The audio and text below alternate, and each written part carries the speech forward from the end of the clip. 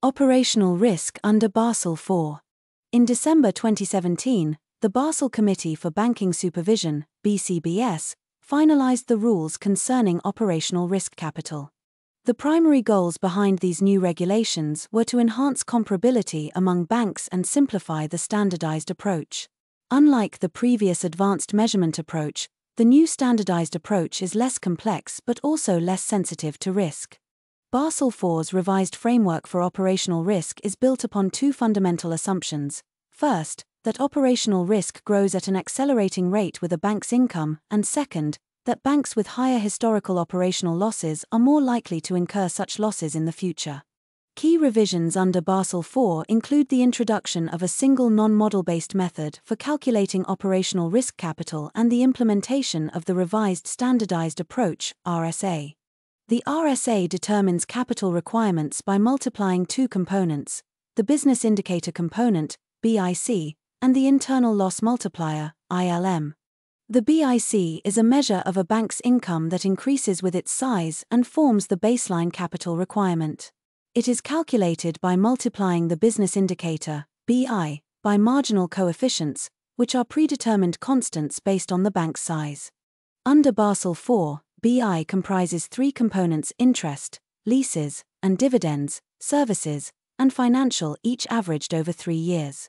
Marginal coefficients vary based on the size of the basic indicator: 12% for the first BI bucket, up to €1 billion, 15% for the second, €1 billion to €30 billion, and 18% for the third, over €30 billion. The ILM, a risk-sensitive component, adjusts the baseline capital requirement based on the bank's historical operational losses. It is proportional to the ratio of the loss component, LC, to the business indicator component.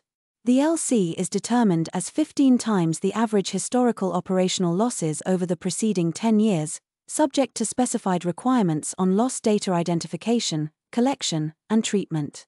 Basel IV incorporates a dampening factor into the ILM formula to moderate the rate of increase in the operational risk capital requirement. The RSA methodology mandates rigorous standards for identifying, collecting, treating, and maintaining 10 years of operational loss data, essential for both Pillar 1 capital requirement calculations and Pillar 3 disclosures. Successful implementation of the RSA requires robust systems and controls, subject to independent review by internal and/or external audit functions. Pillar 3 reporting under Basel IV includes new disclosure rules regarding income and loss data. Additionally, Basel IV allows for insurance and other recoveries to offset average historical losses in the loss component calculation, provided that payments have been received, acknowledging the risk mitigating effects of insurance. Thank you for watching.